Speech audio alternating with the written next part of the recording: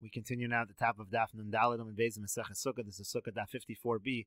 On the previous Talmud, the Gemara had suggested that on Erev Pesach, they would actually blow the trumpets 48 times. Rashi over here explains, Erev HaPesach sheyesh b'shchitas Pesach, because when they would shech the Korban Pesach, there would be Chav Zayin Tekiyos.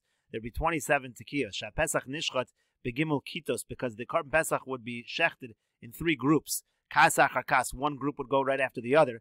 Kedamar b'tamid nishchat, like it says in Tamid Nishchat. The Chol Kas Kores HaHalal Gimel Pamim. Now every single group would read Halal 3 times. Shayu Peschei Merubim, because there would be many Korban Pesach that would be brought. Vayu Tu'unin Halal B'Shchitasim, and they would need to say Halal when they actually shechted the Korban Pesach. V'lo Yemaspikin Lishchot Pescham Kol Kas V'Kas Ad Shikru Shalosh Pamim. Each group wouldn't finish bringing all their Karbonos until they finished reciting the Halal 3 times. V'Avagav the Tanan Hasam. Now even though we said over there in the Mishnah, that they never actually went through it 3 times fully. That means they didn't finish the entire third one. But there was at least, every group went through it at least 2 times. They would begin the third recitation of the Halal. So you wouldn't be missing any of the blowing of the shofaros. Because they would actually blow the shofar at the beginning of the recitation of the Halal. The Chol Kriya, Gimel Tekiyos, and every reading would get 3 Tekiyos. So that's why, again, you would have these 27 Tekiyos on Erev Pesach. You'd have a total of 48 Tekiyos. And again, if you add these 27 Tekiyos to the 21 Tekiyos that were, to the 21 trumpet blasts that were every single day, so again, you have 27 plus 21, it's going to be a total of 48. So that's another situation where there are 48 blowing of the trumpets. So the Gemara says, Imisham Erev HaPesach, no, if you're talking about Erev HaPesach, Lav Shiuruhu, that's not actually... it's not actually something that's left out. It actually wouldn't reach 48 to Hamani Reb Yehuda, because it could be the author of our Mishnah is Reb Yehuda. And what does Reb Yehuda say? Diyam Reb Yehuda says, Miyameim shel kashlishis lo higia lo marahafti ki yishma Hashem. They didn't even reach the paragraph of a hafti by the third group. Rashi over here says, lo higia lahafti shel kriya rishona, meaning of even the first reading. V'ein bo ela gimel tekiyos, you only had 3 tekiyos that time. Because there was very few people left at the third group. Because by the first 2 groups already it was full the Azara. There were very few people left in the third group. They didn't read through the Halal nearly 3 times by the third group, and that's why it would not come out to 27, and therefore it would not come out to a total of 48. Again, there were very few people left that had to bring Korban Pesach at that time. But the Gemara says, 1 second. V'ha'amrit will take the Mesoras Hashas. V'ha'amrit Reisha Deloka Reb Yehuda. Didn't you already say the Reisha was not like Reb Yehuda? How are you saying now the Mishnah follows Reb Yehuda? We already said before that we're not following Reb Yehuda. Rashi over here says, De'i Reb Yehuda T'kiyo Trua T'kiya B'chad HaManilu. Reb Yehuda is the one that says that T'kiya Trua T'kiya is all counted as 1. The whole point of these calculations is that T'kiya Trua T'kiya is counted as 3 separate mitzvos. But if you're counting them like 1 mitzvah, you don't have nearly the 48. So the Mishnah doesn't follow Reb Yehuda. So the Gemara says, not necessarily. Maybe the Tan of our Mishnah holds like Reb Yehuda in one regard and doesn't hold like Reb Yehuda in another regard. In other words, the Tan of our Mishnah counts T'kiya Trua T'kiya as 3 separate mitzvahs. But the Tan of our Mishnah does agree with Reb Yehuda that in Erev HaPesach, the third group would barely reach even a half T'kiya Yishma in the recitation of the Halal. But the Gemara continues, Elamai Shayir, Dahai Shayir. But if that's the case, what else is left off? We're already leaving off Rosh Hashanah that falls out on Shabbos. Again, there has to be something else that's left off. And you just said that Erev Pesach we're not leaving off. Because in Erev Pesach, according to Reb Yehuda, you don't reach 48.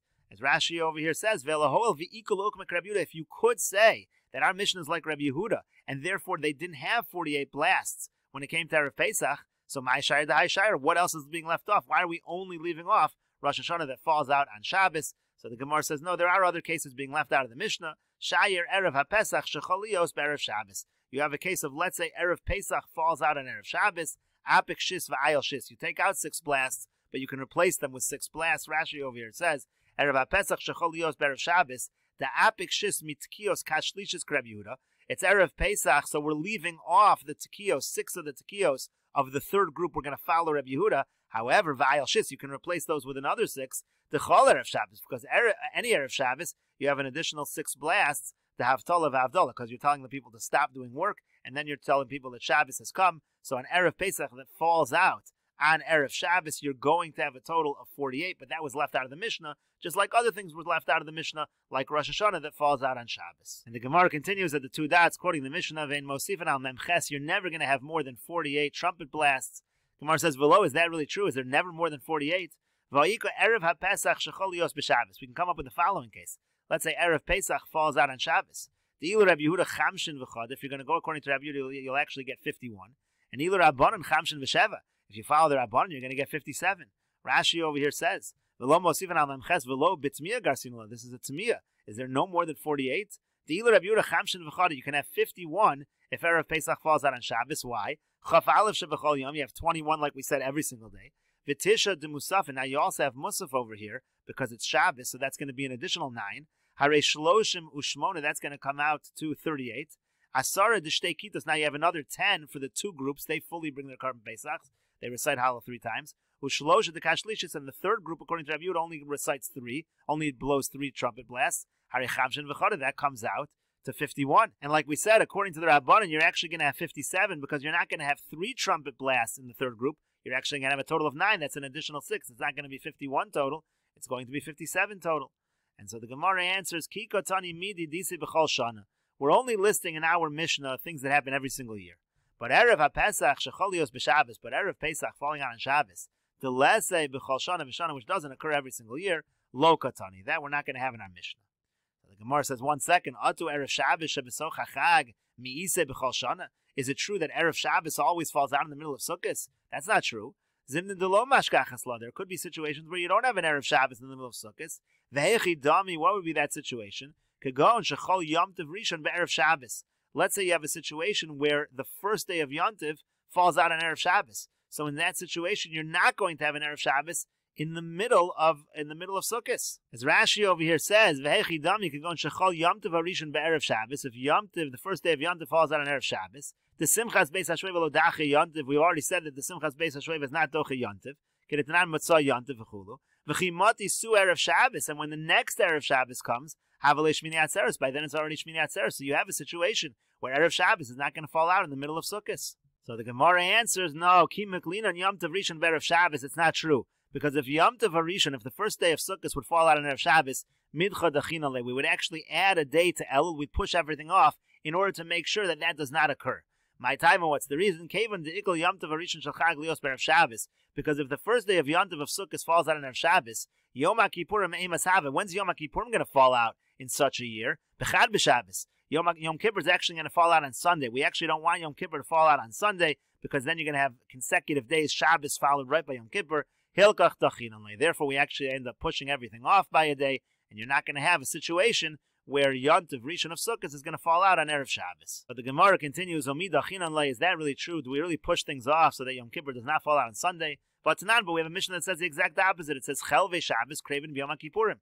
The fats of Shabbos, talking about the Talmud Shel Bein Arbaim, can be brought on Yom Kippur when Yom Kippur falls on Sunday. Clearly the Mishnah understands that Yom Kippur can fall on Sunday.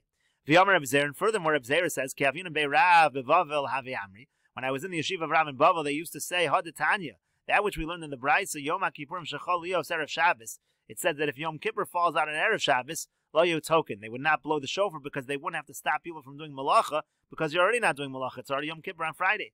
Uve Motzai Shabbos, and if Yom Kippur falls out on Motzai Shabbos, exactly our discussion over here, Lo Hayom Avdilin, they wouldn't make Havdalas. Rashi over here says, Uve Motzai Shabbos, V'yimchol Yom HaKippurim, Lios b'Motzai Shabbos. If Yom Kippur falls out on Motzai Shabbos, Lo Yom Avdilin, ala Kos ben Kodesh l'Kodesh. You wouldn't make Havdalah on a cup, and you wouldn't say ben Kodesh l'Kodesh, Kederech Shem Avdilin m'Shabbos li'Yontiv, like you normally make Havdalah from Shabbos going to Yontiv.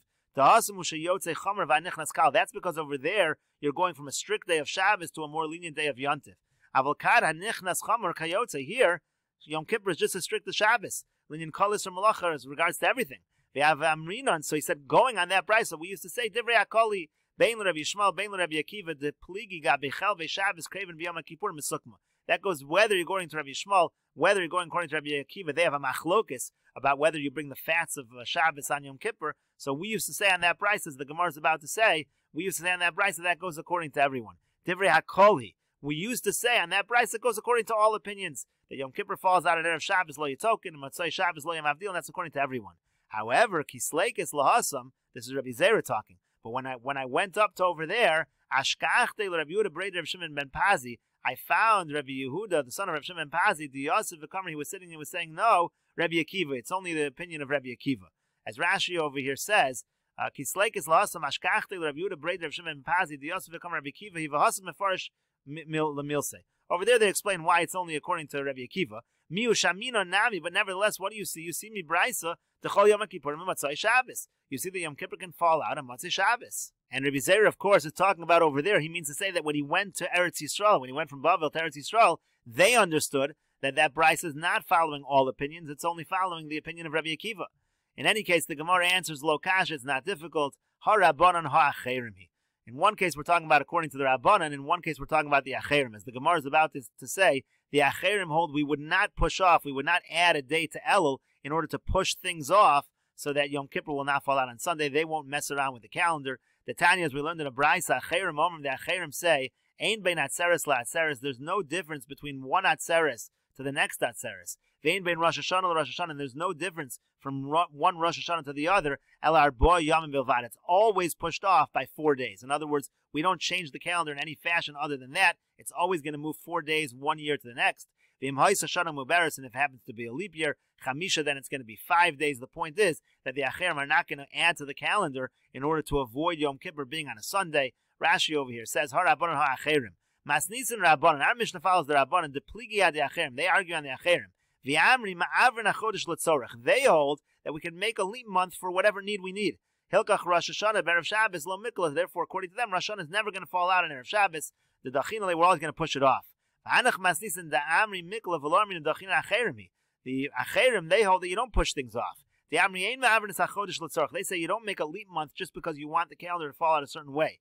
It's always going to be a 4-day separation, meaning if this year it falls out on Sunday, the next year it's going to be on Thursday. That's the 4 days. There's always going to be a 4-day separation. And that's going to apply, as the Braisa said, between one Shavuos and the next, one Rosh Hashanah and the next. It's going to be 4 days. And again, if it is a leap year, it's going to be 5 days. And the Gemara continues, Meisvei, we have the following question. Rosh Chodesh shechol lios b'Shabbos. Let's say you have a situation where Rosh Chodesh falls out on Shabbos. Shir shel Rosh Chodesh docha shir shel Shabbos. The song that is sung on Rosh Chodesh, that's going to push off the song that we say on Shabbos. The song that's going to be sung is going to be the one of Rosh Chodesh. As Rashi over here says, Meisvei, this question is Rabbi Acha. It's a question on Rabbi Acha that we had before. The Amar Token al Kol Musaf v'Musaf. Rabbi Acha said that you blow the trumpet blast on every single Musaf. And here it seems very clear we're only doing it on one. We're doing it on Rosh Chodesh and we're not doing it on Shabbos. So the Gemara says, V'yisa, if it's really true that you blow for every Musaf, Leima de Shabbos v'leima de Rosh Chodesh. You should have the shir of Rosh Chodesh and the shir of Shabbos. Why is it that we're saying that the shir of Rosh Chodesh pushes off the shir of Shabbos? So the Gemara answers, Amar Rav Safra. Rav Safra says, My docha lekadem. What does it mean, docha? Of course you're saying both shiros. But the difference is that you're going to say the one of Rosh Chodesh first. It's docha lekadem. It takes precedence. So first you do the shir of Rosh Chodesh, then you do the shir of Shabbos. Gemara says, V'amai, why is that the case? Tadir v'sheino tadir, tadir kodem. Isn't the general rule that something that is frequent always goes first? Shabbos is more frequent than Rosh Chodesh, so the shir of Shabbos should go first. So Amar Rabbi Yochanan answers, Leida shukva Rosh Chodesh bizmanu. When it comes to Rosh Chodesh, we want to do that shir first to let everybody know that Rosh Chodesh was said in the proper time. As Rashi over here says, Leida shukva Rosh Chodesh bizmanu, hai chashivusa avdinan lei. We give it a certain chashivas, lekera, as a recognition. Sheyakiru de pshita lu lebezdin, that people should know that Bezdin is certain. Shekitshu kel chaso, that they sanctified Rosh Chodesh properly. People shouldn't doubt that it's Rosh Chodesh. Most people haven't seen the new moon, so in order to take the doubt away, we do the shir of Rosh Chodesh first. But the Gemara says, is this the hecker that we do? There's another hecker that's mentioned for Rosh Chodesh. The Gemara says, Ditnan, we learned in a Mishnah, this is a Mishnah in Shkalim, the fats of the Tamid Shel Shachar are put from halfway down the ramp and below, b'mizrach on the east side, v'shel musafin, and the fats of the carbon musaf, nitanim mechatzi kevish ulamata b'mayrav, they're put also on the lower half of the ramp on the west side. V'shel Rosh Chodesh, and the ones for Rosh Chodesh, nitanin tachas karkov hamizbeach ulamata. They're placed a little below the ledge of the mizbeach, and we'll continue with this discussion in the next video on Daf Nun Hey Amud Aleph.